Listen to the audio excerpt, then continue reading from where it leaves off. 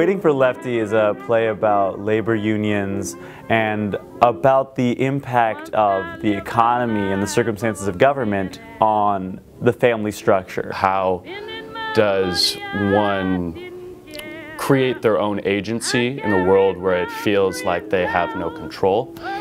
I think that at the core, though, Lefty is about the issue of fear. Whether a person decides to live in their fear or to live in their humanity. And the idea that fear itself is this place where there is no yesterday or tomorrow, there's no taste, smell, or whatever.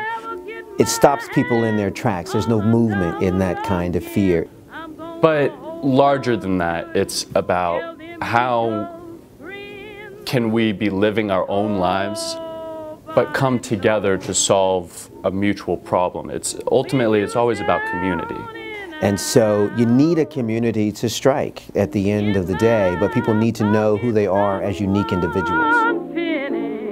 And my friends, I haven't any, but if I ever get on my